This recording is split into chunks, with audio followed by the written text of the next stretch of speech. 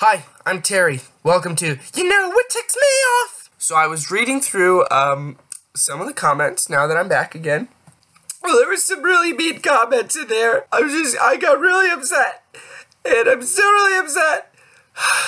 Hold on, just calm down, Terry. Just calm down. Just go to your safe space. I'm kidding. What do you think, I'm a feminist? Anyway, on today's episode, I'm going to be blindfolding myself and randomly picking a topic from the board next to me. And we'll see how much that topic ticks me off. Alright, here we go. And Oscars.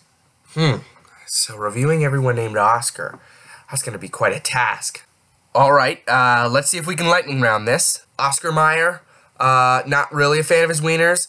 I think Lunchables are too tasty, but there's not enough food in there. Probably a lot of artificial preservatives. I haven't checked the calories on those things, but there's probably a lot of trans fats.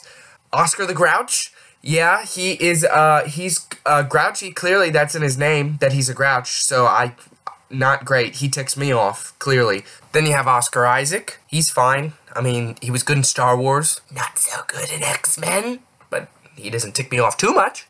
And then we have Oscar Wilde. He doesn't really tick me off, mainly because he's been dead for 117 years. I just don't know if I know any other Oscars.